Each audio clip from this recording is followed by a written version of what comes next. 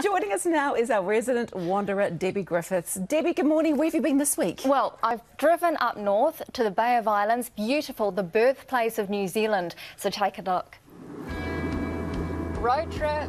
I've been through Kerikeri a few times, but I'm told I've missed out on some really beautiful places. So I brought 8-year-old Nate with me to check it out. As promised, Kerikeri Basin is picture perfect and home to New Zealand's oldest buildings, the distinctly English-style stone store. It's a big Georgian warehouse, so it sits at the head of a tidal estuary and next to an inland road that leads into the interior. So it's actually a pivotal location for trading. And tucked demurely behind is Kemp House. The amazing thing about Kemp House is that it actually is the oldest building in New Zealand. A lot of people think the Stone Store's the oldest building, but it's Kemp House is really, she's the one. She was finished in 1822. She wasn't the only house on the mission settlement, but she's the only one that survived. This is where history comes alive. Kids can do chores and homework early 1800s style. For 142 years, the Kemp family lived in it. The Kemps were original missionaries that came out in 1819. The missionaries also introduced honeybees. The honey house where the hives were once kept is now a cafe. After lunch, head over the footbridge and up the road to the Parrot Place. Oh, hello. Within minutes of walking through the entrance, we are covered with our new feathered friends, holding conversations with them and dancing with Elmo, the red macaw. There are 300 birds from around the world. You can feed them nuts and seeds and walk through the aviary.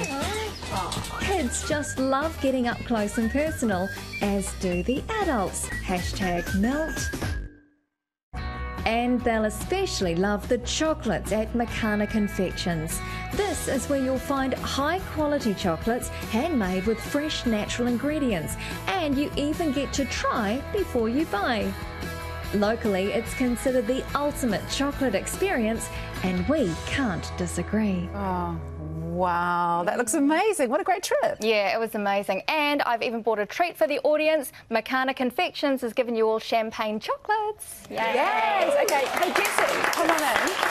Why don't you take them over now so they can start getting into the chockies? Nice. I love these. Nice liquors. Oh, thanks. For the occasion. You got the memo, didn't you? No one else got the memo except for us, obviously. No. So it looks really great. Tell me more about the Parrot Place. Oh, the Parrot Place, as soon as you walk in, you're kind of covered with these parrots. And what the owner said to me was, a lot of people have never handled parrots before, so it's really great if you take the kids there and get them just to experience having the birds on you. It's a lovely experience for the kids. They loved it. Is it a lovely experience? I thought having lots of birds over me actually just slightly freaks me out. No, it's fine. If you can handle like little nails on you, then that's all it is. They don't pick you or anything? No. They had a little nibble of Nate's ear, as you saw in the piece there, of his nose. Sorry, that's not his ear. Of his nose and his ear as well, actually. But he was fine. He loved it. He had a really great time.